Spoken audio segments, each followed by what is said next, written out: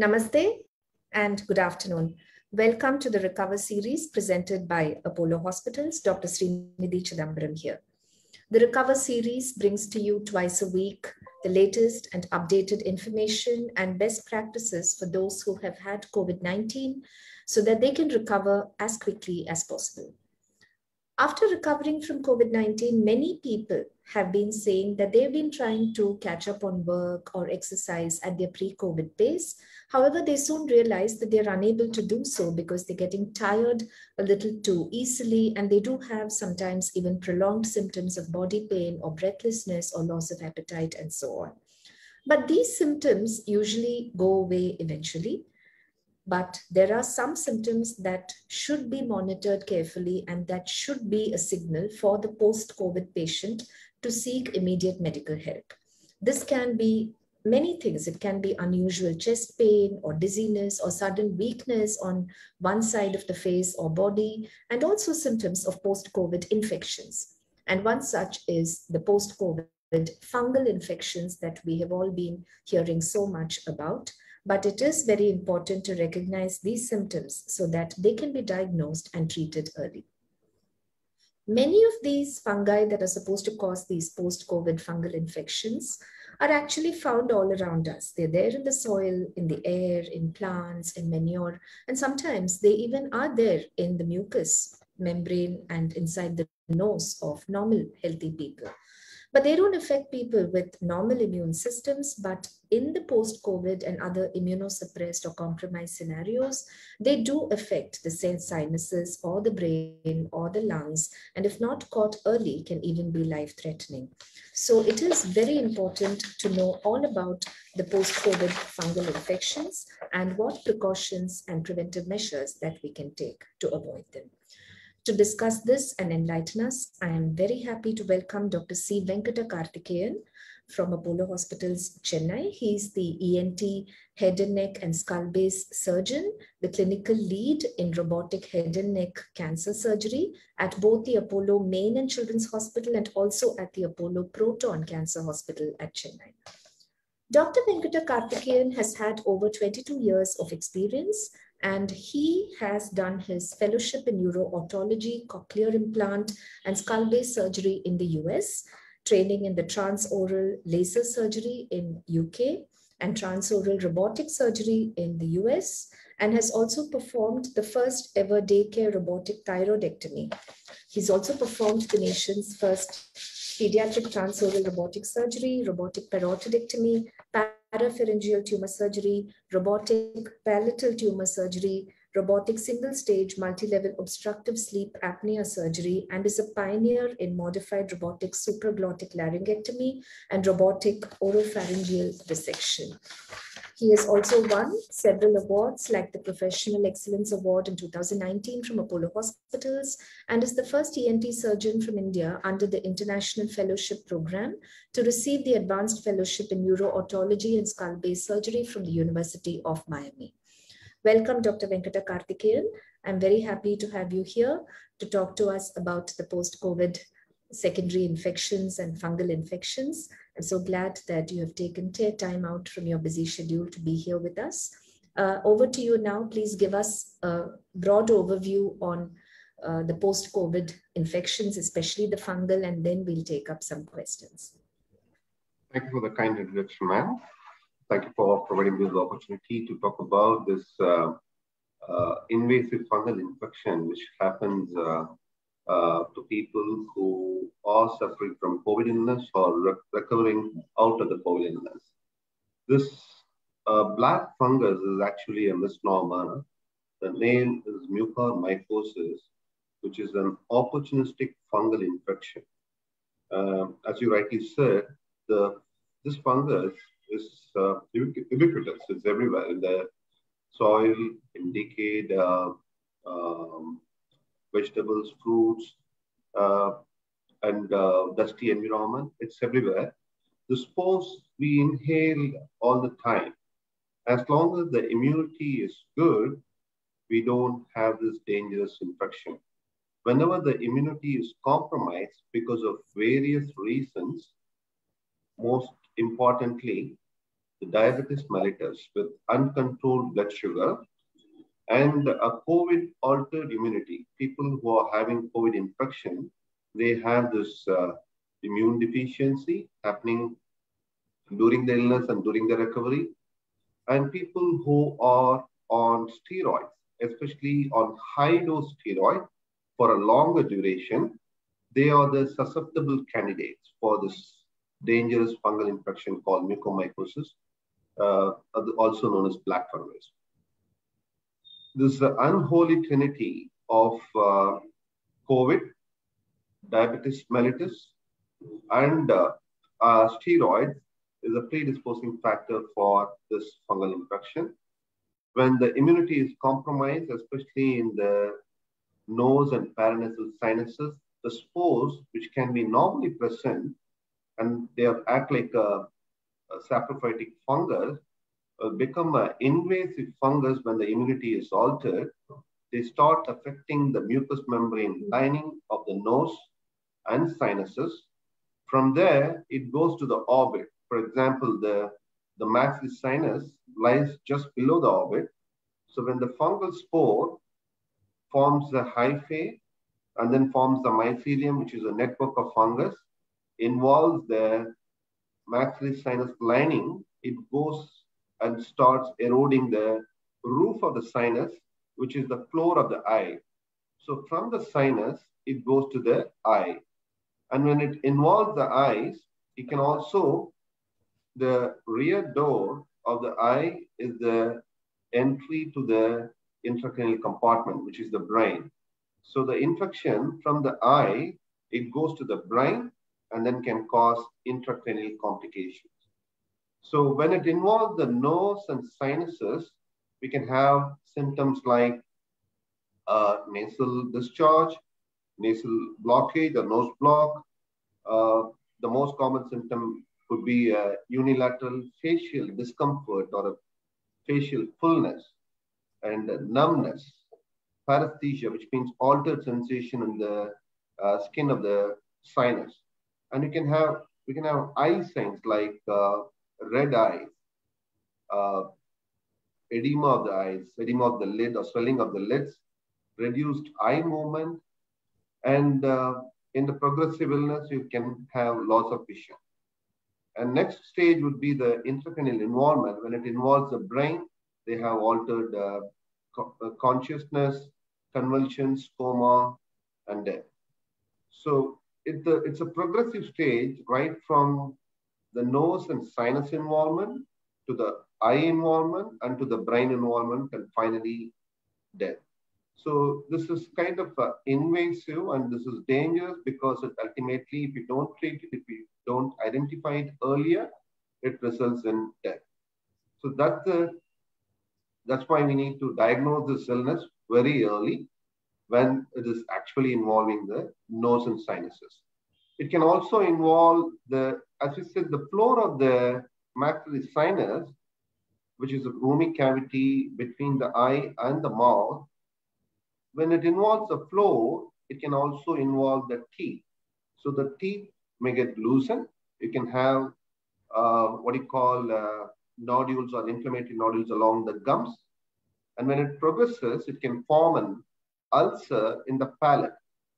To start with, it can be a reddish area. Over a period of time, it can form a black eschar, which can result in a kind of a perforation, also palatal perforation in the later stages. The black fungus is termed, the color is black because it has affinity for the blood vessels. When it involves the blood vessels, it causes thrombosis or blockage or occlusion of the blood vessel, which with reduced oxygen supply, the tissues die and necrose. And the necrosed tissue appears black. That's why we call it as a black fungus. So when it causes when it happens like a blackish or either in the mouth or inside the nose, we know that it's a mucormycosis, especially in a patient who is recovering from COVID, who has uncontrolled blood sugar, or with whose intake of high dose of steroid for a longer duration. So when the first early diagnosis would be to take an ENT examination, which is very, very important. Examination by an ENT specialist, looking for this early signs and sending the appropriate tissue for, we can either take a nasal swab, a scrap of the nasal tissue, symptom tissue, or a biopsy to send it for fungal smear of a pathology. And also, we have to check the other parameters like the blood sugar levels. And most important is the imaging, where we do a CT scan or an MRI to know the extent of the disease. The treatment aspect, once we diagnose it, is threefold. One is the control of blood sugar. And second will be the antifungal therapy, because early institution of antifungal therapy is the key element in the treatment of the successful outcome of these patients. We have to start amphotericin as early as possible. And the third most important thing is early surgical debridement. That means early surgery to remove the affected tissues. If you do all this, the survival of these patients is much better, because in advanced disease, the chance of mortality or death is between 50 to 80%. So the early we diagnose, early we treat, using this approach can save many lives. So doctor, when would a person who has recovered from COVID expect to develop these symptoms? Like, how long should they be very watchful about it? This can be a concurrent illness during the active COVID infection or during the recovery. When we say recovery, it's usually within 4 to 6 weeks. And what we, in our experience, what we generally see is the second to third week where they present with eye symptoms. So I think it'll be proactive in diagnosing problems even at 10 to 14 days of illness. That would be the ideal window to diagnose and treat them early, rather than seeing them at 4 weeks with an advanced disease. Can it come even after, like, say, 2 months or 3 months, or is it like, or does it depend on somebody's sugar control? Correct. What is the, I mean, they have to be watchful and keep their sugars under control always, especially during this. Exactly. I think it can happen anytime for anybody, because not only in this COVID pandemic, we are seeing this mucormycosis, we are seeing for mucormycosis otherwise also. In patients with uncontrolled diabetes, patients who are receiving cancer chemotherapy, patients who are transplant recipients, patients on high-dose steroid for any indications, prolonged antibiotics or broad-spectrum antibiotics. All these patients, the immunity gets altered. They're always at a risk of mucormycosis. But in a COVID patients, when they recover 4 to 6 weeks, if the sugars are under control, and it's a kind of a preventive measure against this mucormycosis. So we need to check the sugar, make sure that it's under control. And especially hemoglobin A1C levels, which indicates the overall sugar control, is very, very important. People with high hemoglobin A1C are more prone for this infection. So optimum control over a period of time is very, very important in the prevention of the mucormycosis.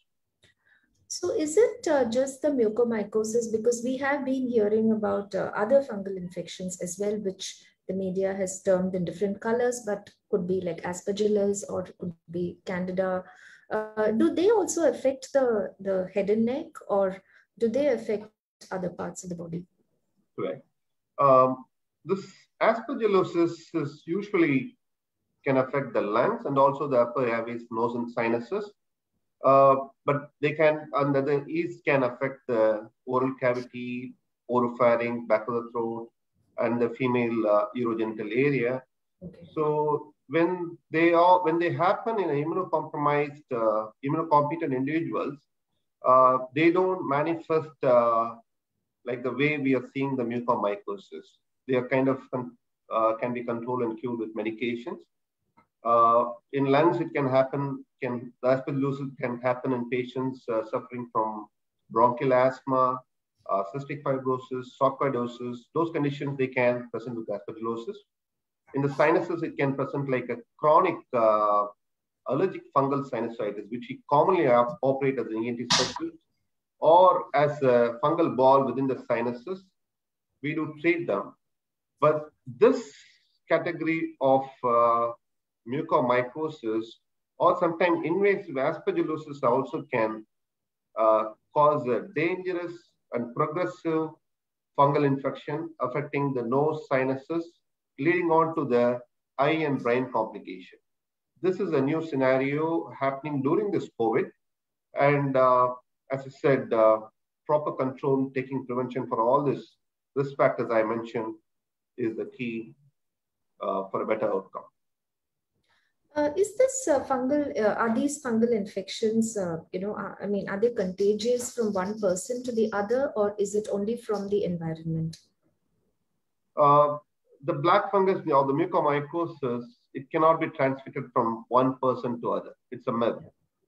But as I said, the spores are everywhere. Everyone inhales it.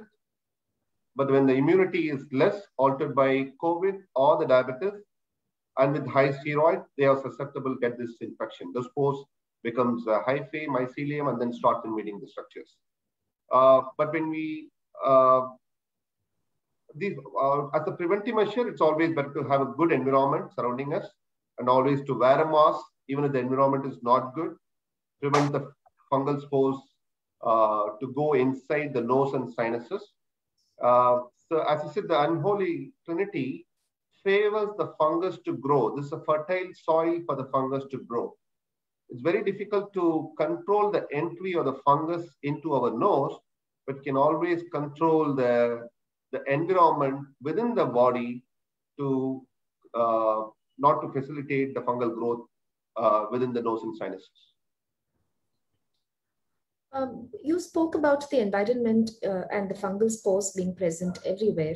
Is there some mechanism by which the environment can be controlled? As in, is there something that for example, in malaria we say that make sure that you're not, for example, in dengue they say that you keep your don't keep water stagnating everywhere. So is there something, because a lot of people say that the environment is all the decaying plants, or is there something that people can do, or it's just too prevalent for us to do much about it?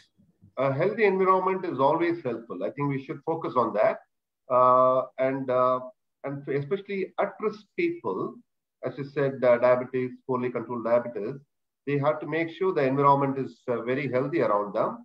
A clean environment, especially to avoid dusty environment and to avoid things which can be possible source of fungus. They need to avoid water contaminated areas, and also like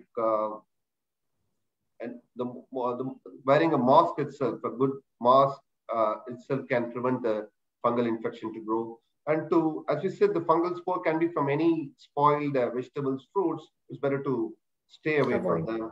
So all these precautions will be really helpful. And the most important thing is the air conditioners, and making the maintenance of the air conditioners very, very important to keep the filters clean. That is very, very important.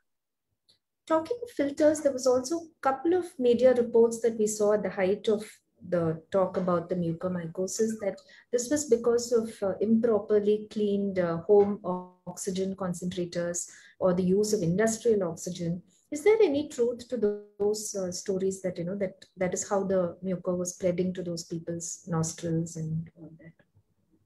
Actually, there is no evidence to that, but as I said, a healthy environment with more hygienic practices will always be helpful. To have a clean oxygen concentrator, to frequently change water and more in a hygienic way is always helpful, though there is no scientific evidence for that. And people talk about the fungal spores not thriving in the water medium. But leaving aside that, to follow the strict, healthy, hygienic practices is always an important measure to control this fungal infection. And is there any particular, like when we talk about black fungus, are there any vaccines to kind of avoid these, or is it just by your sugar control and the hygiene? So I think when I talk about the prevention of black fungus and vaccine against the COVID itself, corona itself, will be very preventive. As I said, one of this, the reason we see a surge of mucormycosis in this pandemic, another main factor is the COVID, leaving aside diabetes, steroids, and other risk factors. Yes. There is definitely an evidence that post-COVID, these people are getting mucormycosis. So when we vaccinate ourselves against COVID, we are protecting ourselves against the mucormycosis as well. Absolutely. There was also quite a lot of interest earlier because we get a lot of these trending topics coming on social media. People read it on WhatsApp. It was about the steaming and gargling and all that to prevent COVID. And there was also some talk that, regularly steaming would help also in eradicating the fungal spores, leading to a lot of people overdoing it really, doing it the whole day and so on. So what would your advice be on that, Doctor? I think that would be a kind of myth when you say over steaming will prevent mucormycosis. In fact, when you overdo anything, it can injure the lining of the nose and sinuses, the mucous membrane, and we are making that it's like a trigger of damaging the mucous membrane. A healthy mucous membrane being damaged by the heat. We don't want that. Anything in optimal condition should be fine. I think we should not overdo that. And there is no scientific evidence for that too. Doctor, now we are getting a couple of questions from our Facebook Live feed. So I'd like to read them out to you one by one, and I request you to please give your answer. The first one is, why are we seeing a surge in mucormycosis cases? But this is something that I also wanted to ask. For instance, in the first wave, we did not hear so much about it. So is there any particular reason, or is it because of any variation in the COVID virus itself that we are suddenly talking about fungal infections this time? Yeah, I think it's an interesting area to do a research, and people are coming out with studies. And the more we come to know about the virus and its mutants and the immune alteration it causes in the body, I think that's going to give the answer to this question. Yes, we saw a surge of mucormycosis in the second wave. We are not sure whether to ascertain this to a mutant of this COVID or a different form of COVID, or what immune changes happening at this point in time in the second wave as compared to the first wave will answer that question. This is about COVID itself. So there is a common question that are the vaccines effective against the new Delta Plus variant? Are the vaccines safe?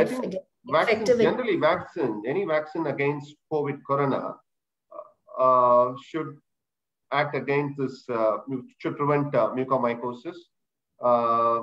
In general, I think we don't know about the immune changes happening within the local immunity, within the nose and paranasal sinuses in particular.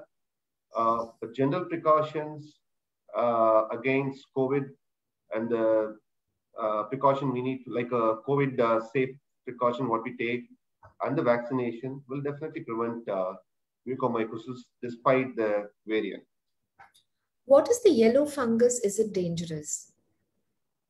I think that there is always a confusion created with the colors.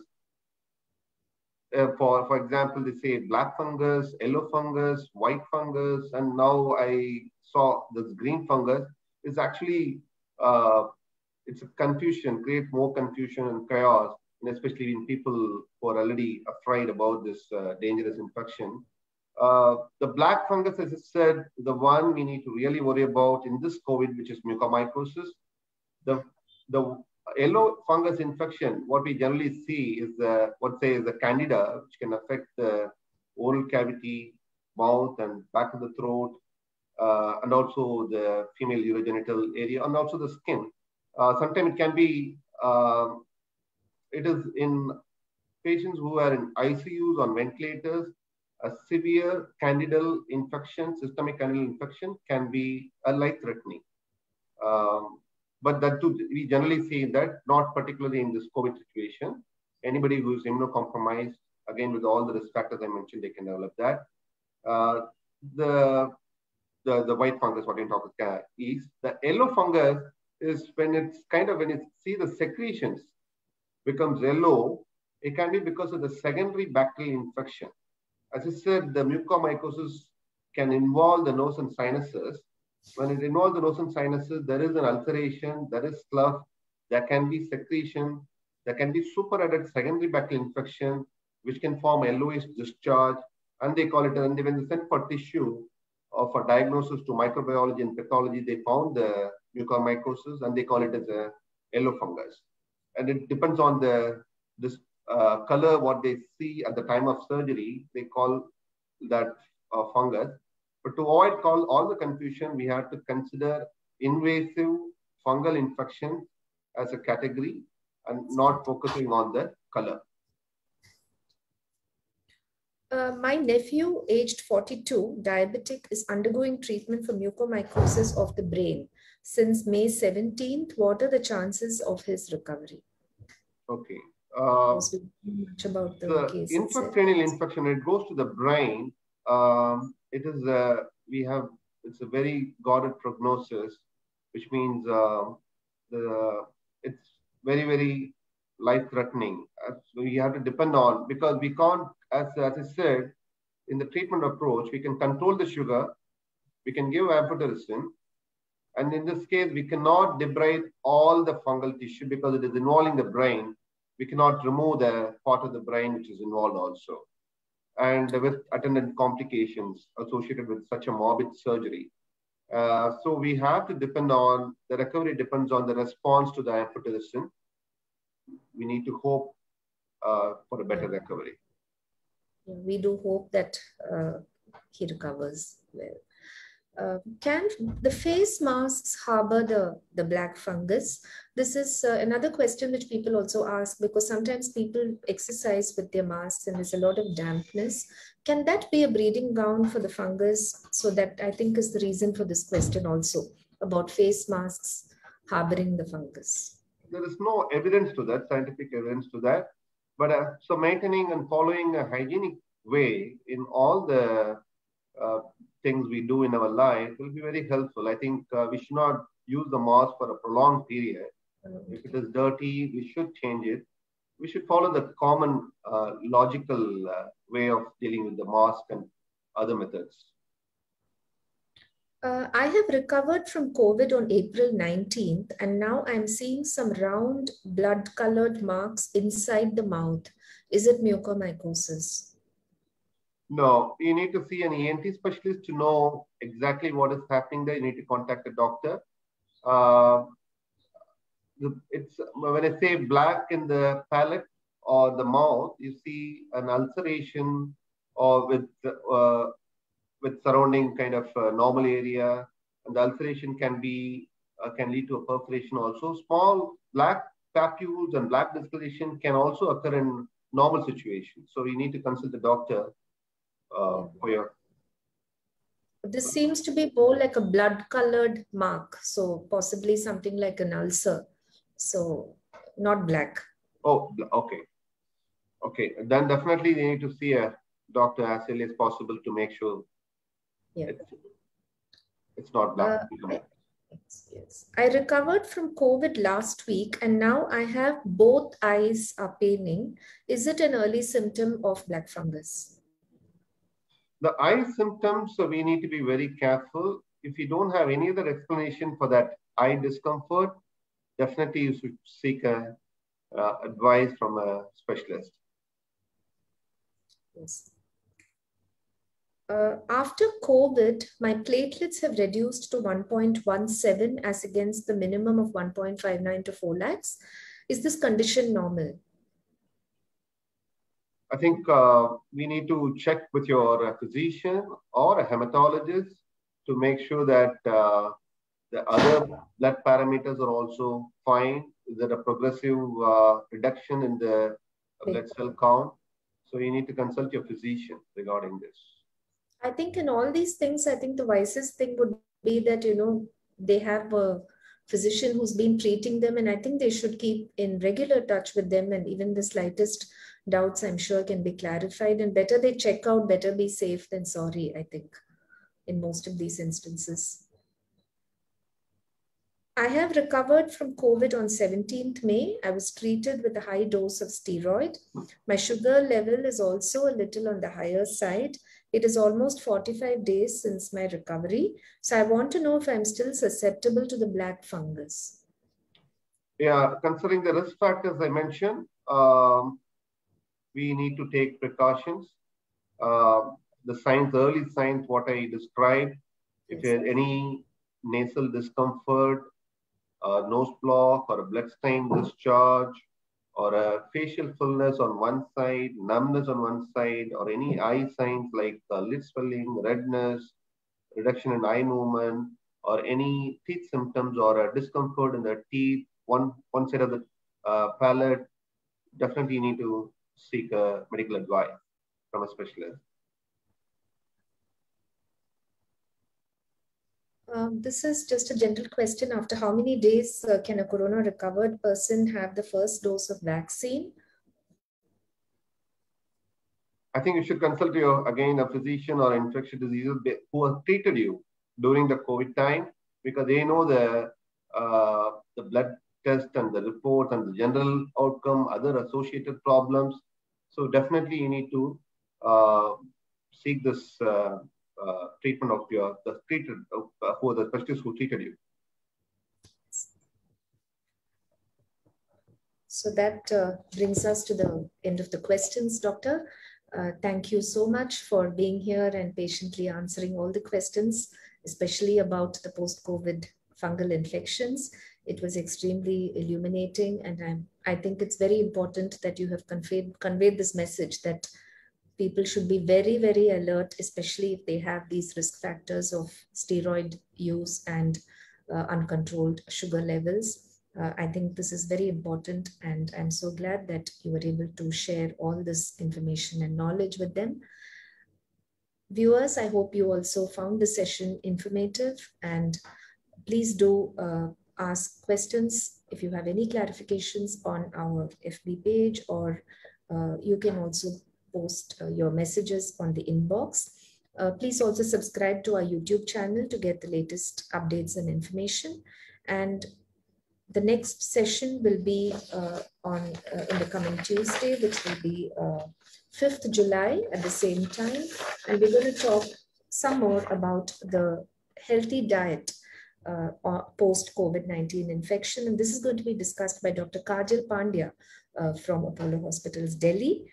Till then, take care, be safe, and don't forget SMS, which is the sanitizing, the social distancing, and wearing the mask. Now, with most of the country being opened up, this is the time to be more and more careful and alert. And also don't forget the 5 W's of COVID-19. Follow all the precautions. What are the precautions? We know already, which is the COVID appropriate behavior, when, every time, where, everywhere, and who should follow it? Everyone, and why? Definitely to curb and make sure that you don't get COVID-19. Take care, be safe, and namaste.